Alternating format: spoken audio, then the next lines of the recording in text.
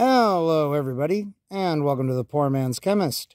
In this video, we are going to be making cadmium cyanide for fun. What you see here is a saturated solution of sodium potassium cyanide. We've got about 20 mils of it there. And over here, we've got about 150 mils of a filtered saturated cadmium sulfate solution. As it turns out, cadmium sulfate is wildly soluble in water, like crazy so, and has a lovely tendency to supersaturate.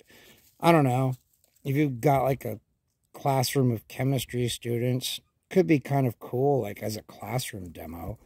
It crystallizes out the moment you disturb it, although it likes to deceive you and make you think it's liquid until you try to filter it.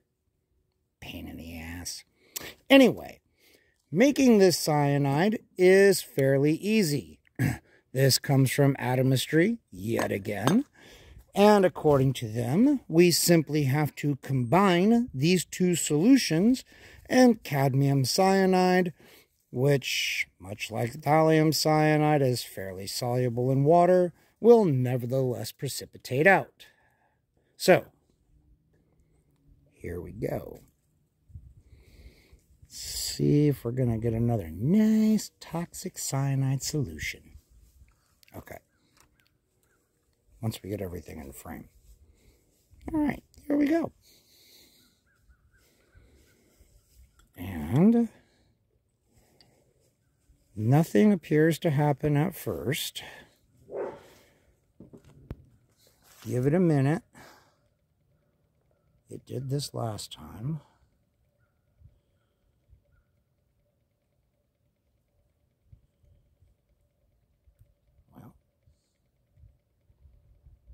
Okay.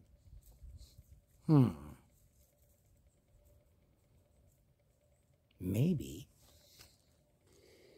it did not like the order in which I did it. Fine.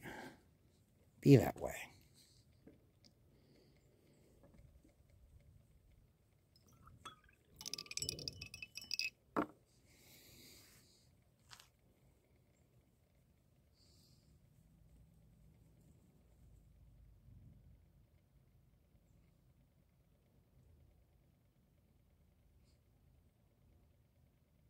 Okay.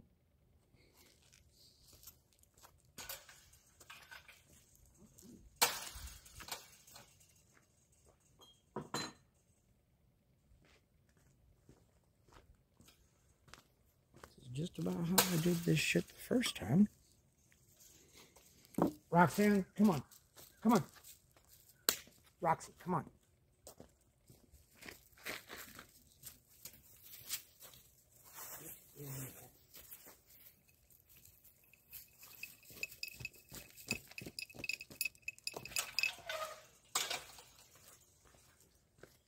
There we go.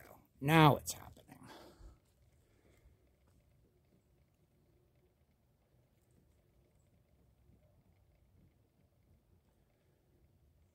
Okay.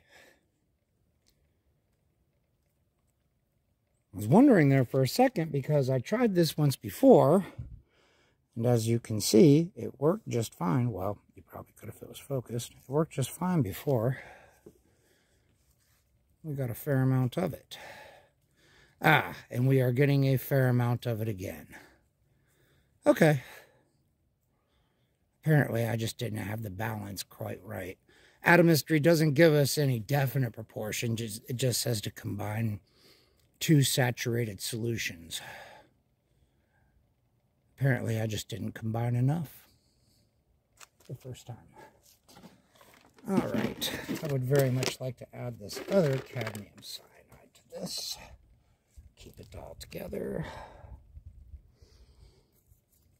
Oh, it settles out nicely.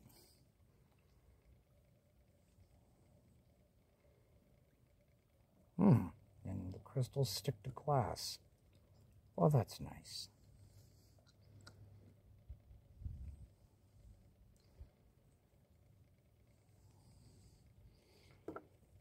Okay.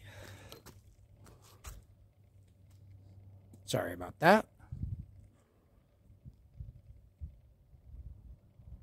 video is devolving into a bit of a clusterfuck, but that's not exactly new on this channel now, is it?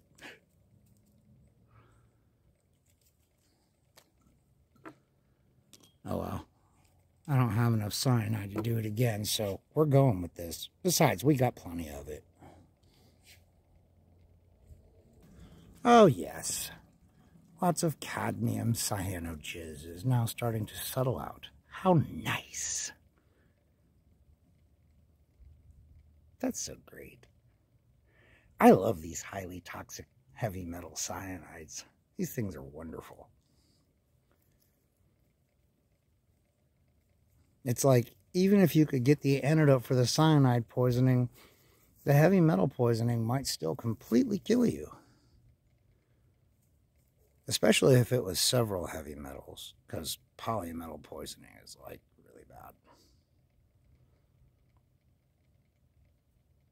Isn't that fun?